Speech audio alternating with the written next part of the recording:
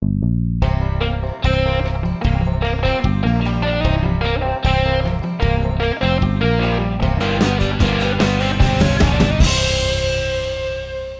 friends, welcome once again to my game room. I'm David McCord, and today I'd like to tell you a story about a game called Fanoran-Dimy. It's actually one of a family of games called Fanarona. You've probably heard of them. They have very, very unique movement and capture moves to them. But the story goes like this, that the king of Madagascar was trying to decide which of his sons would inherit the throne. He was advised by his astrologers to pick a time when his sons were out of the capital city and tell them that they needed to attend to him as urgently as possible.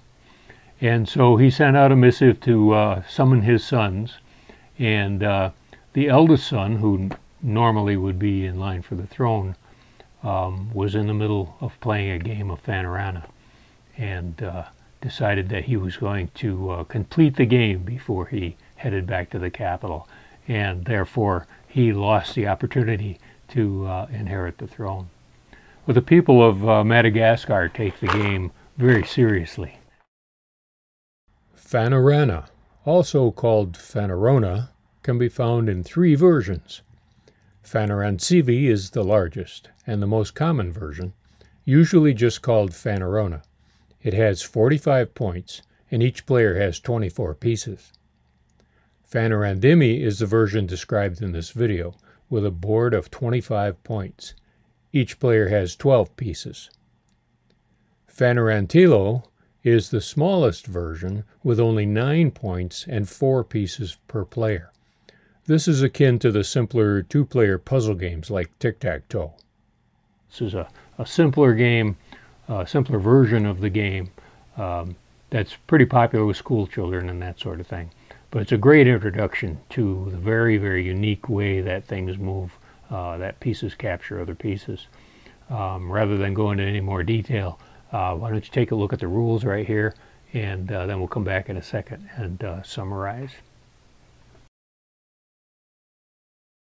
There are 2 kinds of moves. A non-capturing move is simply one peg moving one space along one of the lines on the board.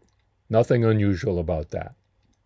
The capturing move is the most interesting and challenging, and there are 2 ways to capture opposing pieces. The approach capture is made when a piece is moved towards an opposing piece. Simply moving next to it removes the piece from the game.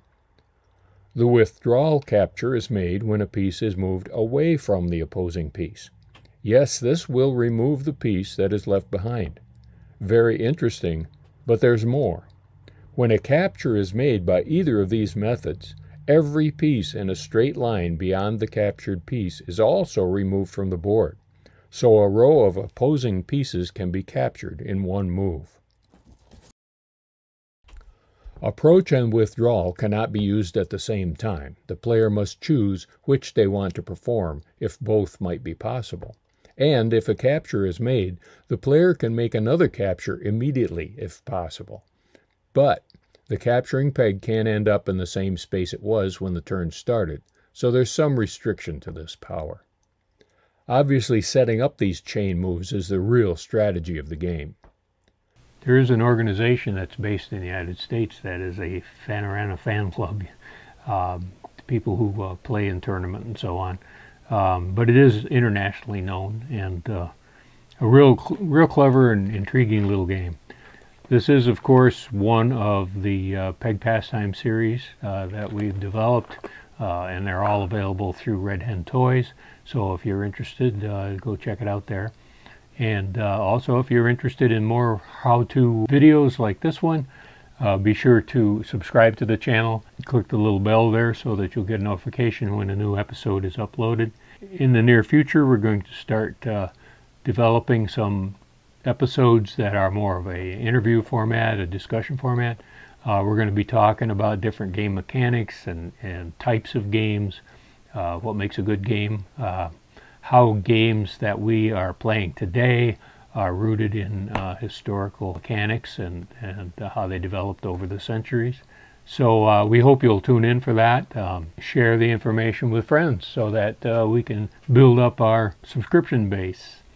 Meanwhile, like I always say, be sure to play every day.